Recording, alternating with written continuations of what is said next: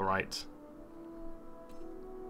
So, back to the docks. Oh, actually, no, yeah. Docks rather than the marketplace this time. That's a lot of boats coming for us, holy crap. Alright, the docks, here we come. Wagner.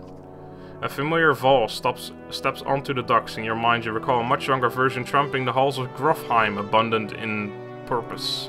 Gods, Ubin, you're looking ancient. Man, this guy looks awesome. Comes with being old, and if there is Wagner, there must be a Hakon. Must there? Hey, that guy looks also pretty cool. Still bleeding tributes from the poor and stupid old yaks. At what age do you lose a sense of shame? Jorunder demands it. I'll take that over lingering to death in Grofheim. Speaking of, I had no sense that you were so far from home. Just returned from Arberang, in fact, and glad for it. Hakon motions to the other ships in the bay, sails still fluttering, golden wolf head emblazoned on red, the king of men or someone on his behalf. The king's whelp. The king's son, Ludin, don't you know? Scrivener? What the fuck is up with all these words in this game? We visit his capital, he visits ours. It's how you make alliances these days. It's a miserable waste of time. Yes, Hakon, it is. I'd almost forgotten. It's a good thing you're around, Hakon. Then you're going to Grofheim. I have the distinct feeling I've finished my business at Strand and was heading there myself. We should caravan.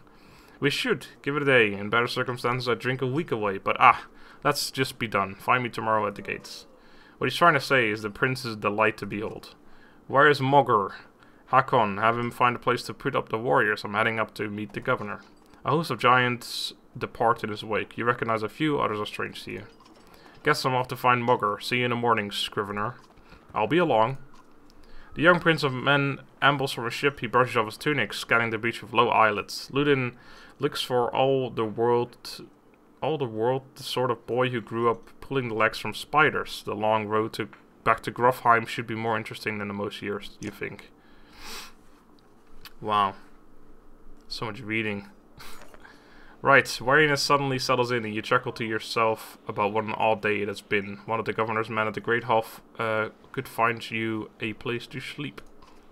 On the other hand, if you're going to join Wagner's caravan tomorrow, it might not hurt to share a drink with Hakon or introduce yourself to the prince they spoke highly of.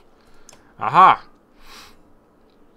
So I can go to sleep, I can meet with the prince, I assume this is, and I can meet with Hakon.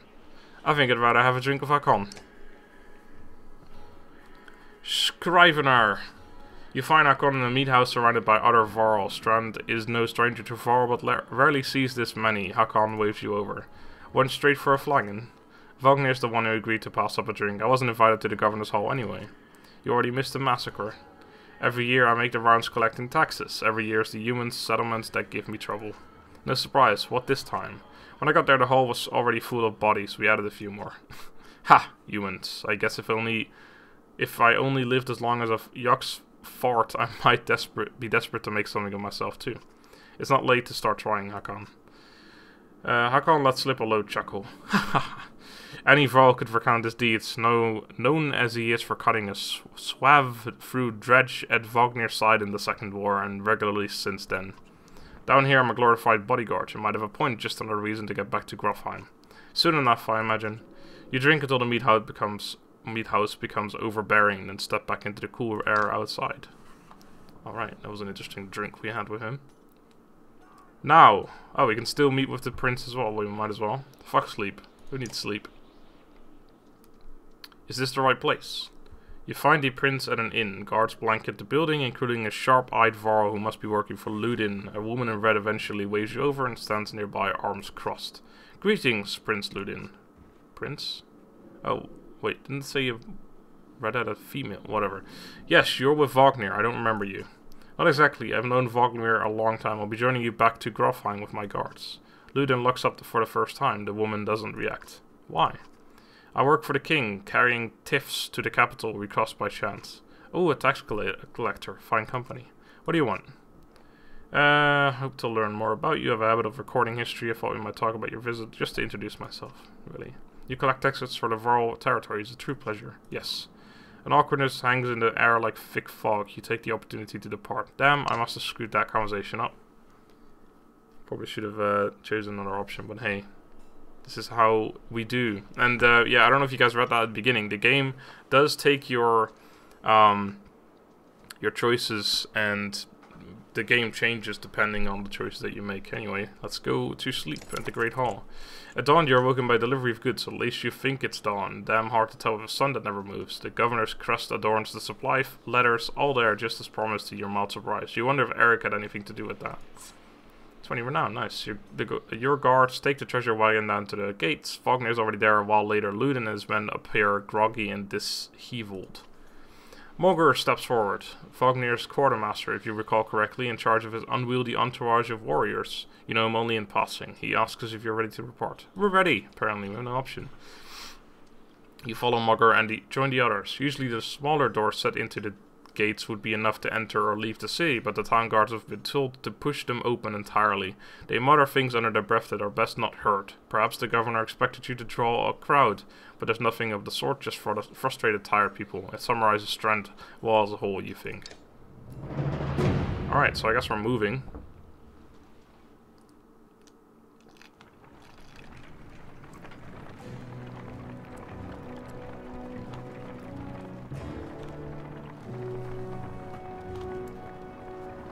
Oh, right, you can actually see the day moving here. 2 days. Whoa. We just went out to 66. We just had 99, didn't we? Let's see if it moves down a shit ton again. Holy shit, we got a lot of fighters of Varl now. The caravan stops for the day. A gift, says Mogr, cracking open meat casks. From our gracious friend, the governor of Strand. Hours pass with raucous laughter as the meat is passed through the camp. We'll toast to Vognir. You raise your drink, toasting the alliance between men and Varl. The others join in. Ludin's expression is like a stone wall, but the others laugh at your exaggerations. Eventually you sit down beside Vognir. We'll chat. Thanks for the speech, slurs Vognir. Hey, no problem, I guess. Looks like you didn't have to miss out after all. Thanks to Mogr, I thought the damn governor would never shut up. Did he give you the history of his entire family? He tried, but then he asked me to clean up his mess for your benefit, turns out. I'd have given you the job too. I'd given a job to you too. Gods, there's no joy in politics. Speaking of, what happens after this business with Ludin? Hopefully the boys goes back to Arberang on his own, and I can take out some frustration on Dredge or something. Starting to sound like Hakon, or Hakon, or whatever I just called him before. You don't like the life of a diplomat? Haha! Don't you miss the fight, Ubin? You down your meat instead of replying. Vognir slouches and shakes his head. There's no great joy in killing Dredge, but pretty sure this nonsense is some scheme between the two kings to force some kind of lineage. Used to be, warriors would follow you for what you've done. Isn't that what they follow you now? Isn't that why they follow you now? Is it, or is it because I'm the next in line? These lines are getting muddy, old Varl. They've always been muddy, Vognir. Vognir stares into the campfire, lost in thought. You leave him to it. Alright, I don't want to drink too much though. I want to be drunk in case a fight happens. Ah, where are we? Wait. You rise groggily, the campsite a casualty of merriment. Mogr is already kicking while he's awake when you spot Ludin stalking your direction. He sidesteps sleeping bodies. Better wake up. You nudge Vognir. You're needed. Ah, it's Ludin. Always a pleasure. You look well rested. Vognir releases a caged yawn and receives a hard-eyed stare in return. How long to Grofheim? Ha! We're only 2 days out of Strand, you know. Come, I'll show you on the map. Ha! Alright. Waiting for the map. The map's obviously very detailed. According to the loading screen. Ah, here we go. World map. Click and drag the map to look around. The portrait icon shows where your caravan is in the world. You can also click on any location to get some history about it. When you're done with the map, click X at the bottom of the screen. Damn. That's a pretty sizable map. Let's get some information about Dunder's beard. Okay. I just wanted to see what it actually showed. Didn't actually want to read it. Fucking hell, that is a massive map. Holy crap. I didn't know this game is going to be this big. Which is fine, by the way. Just saying. Alright, cool. And there's Strand. Alright. X. There it is. Find X. There it is. We head north, then east, past the forts. Grofheim's far from Strand. Going to be a long march. You should have drank last night, Ludin. Why not take the ships to Skrumirstead. What's the point of marching? The Silverstone Bay is called that for a reason. It stays covered in ice all year. It would tear up the longships. Too bad though, we could have shown you all the wonders of Skrumirstead. A half-sunken city crawling with dredge prints, dredge and glaciers. You like glaciers? Ludin exhales through the nose, a poor disguise for his contempt. He turns and bats aside the tent flops as he goes, barking at his company in the distance. Don't poke the anthill, Wagner. He seems no happier to be here than you. Spend a few more days with the boy, old friend. You'll be looking for a tall cliff to hop off too. Ludin's got a shorter week than Hakon. Thanks, Wagner. Let's get moving. Another half day to Vedrufel if we're lucky. Alright, we're gonna finally start moving again. Camp is where you manage the caravan. During travel, you can enter the camp at any time by clicking the camp button on the travel HUD. That seems to make sense. While at camp or in towns, you can upgrade your allies or equip items in the hero's tent. You can pass time by using the rest tent. Resting will improve the caravan's morale. A high morale will reduce casualties in war and affect your willpower in combat. Each day passing will use supplies, so only rest when necessary. The training tent will allow you to safely try out any characters in a mock battle. Click leave at the bottom of the campsite when you're ready to get back to the road. Alright, hero's tent. Let's have a look then. Click on the unit to view stats, promote ranks, and learn about abilities. Gunolf. Because he leveled up. Click on the ability to learn more about the unit's abilities. That makes sense. Warhawk. The Warhawk uses massive weight to sweep his weapon around himself, hitting multiple adjacent targets. Friend or foe. Friend or foe, there you go. For normal strength damage. Right, so the more ranks you put into it, the more enemies you hit. Tempest triggers the Warhawk's passive ability. Heavy impact, which in turn can cause chain reactions of destruction used in close quarters. Keeping the Warhawk out of harm's way until late in the fight will maximize his effectiveness. Yeah, he's obviously fucking melee, or a damage, not tank. Okay, cool. You did get a promotion though. I don't have any points available, so I'm not sure how you use the promotion. Promotes! The greatest warriors on the battlefield are those who live in past our battles and first battles to start a journey down the path to legend. Build higher stats to increase your item rank. I don't know what this 5 means. Are you sure you want to promote for 5 renown? I don't know. Let's have a look at the other, but oh, hold on, what does this say? It's just some info. Well, I think I do want to promote this guy, but let's have a quick look. Alright, so we got Ludin as well, even though he's like a king, or what was he, an emperor? I don't know what the fuck he is, but some sort of leader. Right, so this is our renown. So you spend renown to level your guys up. Okay, but we can't actually level this guy up, for example, because he's not actually haven't had any battles yet. And Mogger, same. So where are we in this? Yeah, where's us? Oh, here's the turn order as well. That's useful. I don't think we're here. Anyway, I'm gonna level you up. Yeah, let's level you up. Right, we got 2 points available now. If we level his ability up... Wait, hold on. If I click this, does it... Okay, no it doesn't. Right, so how do we actually improve it then? I don't know what this means. Oh, that's his... Okay, that's his passive, right. The warrior hits so hard that enemies standing adjacent to his target or strength attack take 1 strength damage from the shockwave. Ah, that's what I saw. So after he did his ability, it basically hit them again for 1 damage.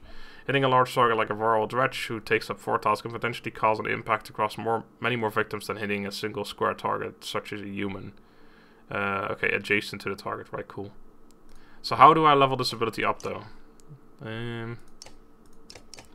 No, that's not the way to do it. Wait, if I right click, no.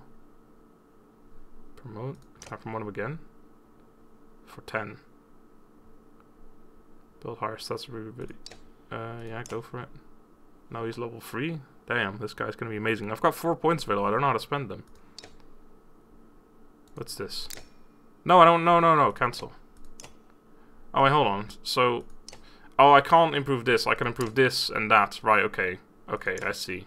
I can improve all these things, but I can't improve the ability. The ability just gets improved when you level up, because it said the third time I leveled up, or the second time I leveled up, it said higher ability rank. Right. It doesn't cost willpower to do this, does it? It's just an ability that you can use every time. So we can give him more armor, we can give him more strength, we can give him more willpower, we can give him more exertion. Exertion will be good. Let's give him 2 points of exertion. I don't know what this is though. I want more info. Ah, here we go. Info. Right, armor blocks damage. Your strength is minus their armor is damage. Your strength minus their armor is damage. So their strength minus my armor is damage. So the more armor you have, the less damage you take. Makes sense. Strength of most damage and health. Strength does, yeah, okay, right. Willpower spending, yeah, we know that. Exertion is the amount of willpower you can use on any given action. Break is the amount of direct damage you can naturally do to an enemy's armor. Okay, I don't really care about that, because this guy's just gonna go right through armor.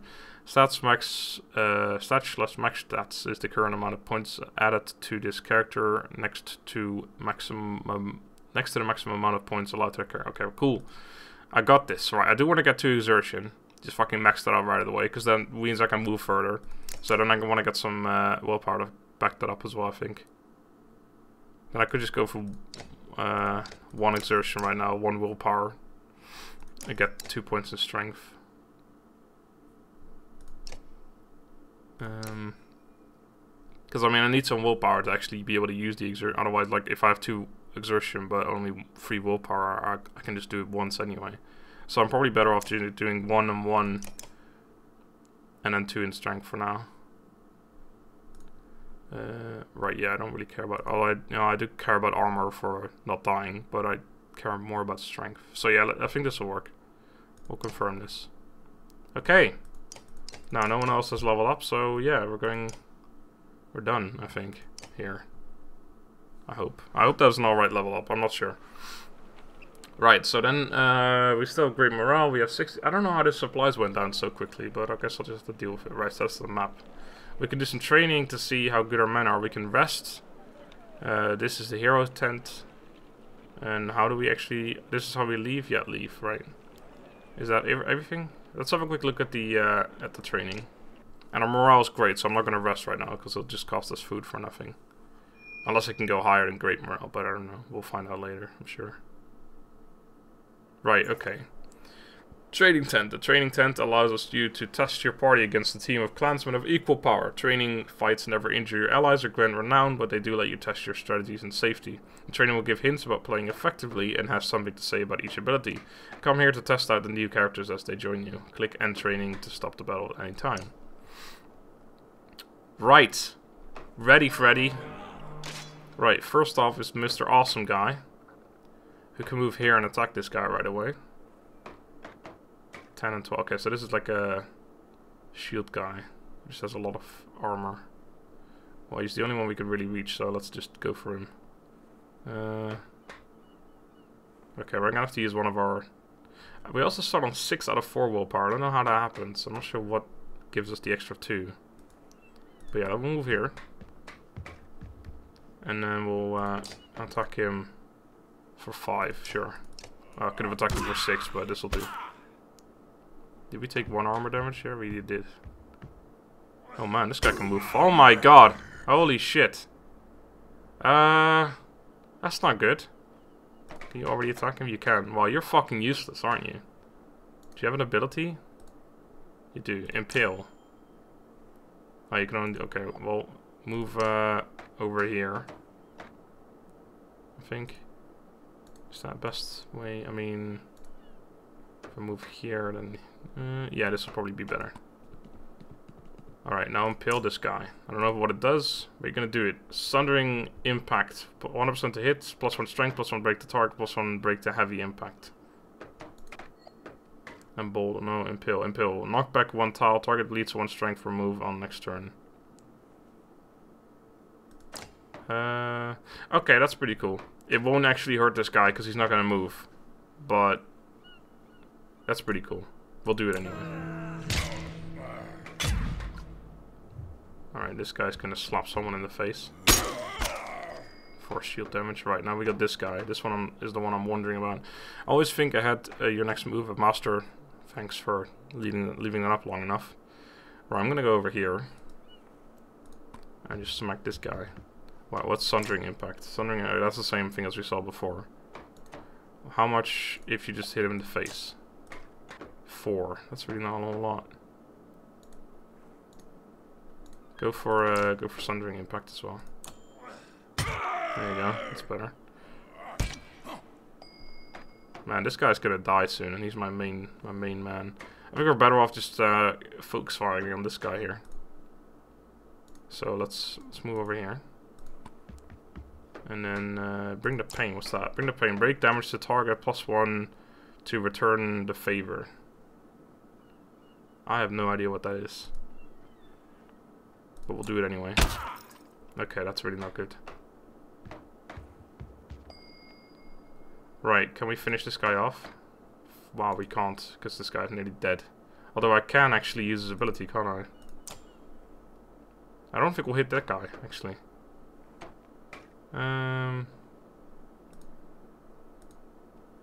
Go for it. Okay, because he's nearly dead, he really doesn't do much damage. Yeah, he's dead now. Alright, he's quite useless.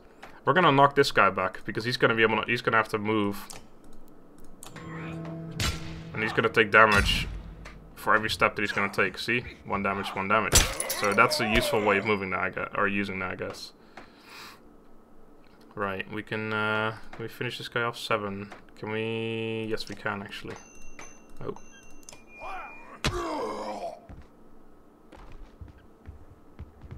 Oh, he's being smacked in the face.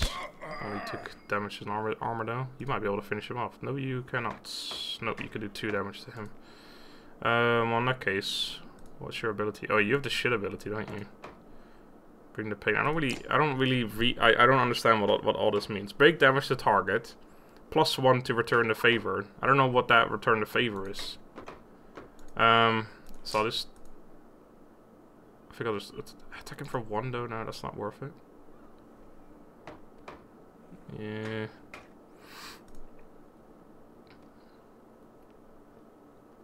I don't know. It's like his armor, but he's nearly dead, so I don't know. This guy can easily finish him off. Okay, let's just do the special ability again, just to see. Okay, we attack his armor for 2. That's really not that good. Right, you. You need to impale this guy again. This ability is actually pretty useful. Does 1 damage, plus he wants to move again, he's gonna take another damage. It's not bad. Right, this guy's nearly full. I wanna kill this guy off first. So we'll kill you. For 5. Get him out of here. Get me out of here. Okay. Yeah, why? That fucking took a lot of damage. Alright. Are we gonna impale him again? I think so. He's not. He's like, he really doesn't do any damage, so the impaling is just better because it does 2 damage instead of the 1. Because it does 1 here, and then he's gonna move, which takes another, so it's 2. Plus an armor, it seems. Man, he just got fucking slapped around. Right, you do a lot of damage. How much do you do? 2. That's really not that good. What about your Sundering Impact? Go for it. There you go. That's better. Oh man, they're gonna focus fire on him. He's not dead yet, but he will be soon. I'm gonna do 2 damage to him.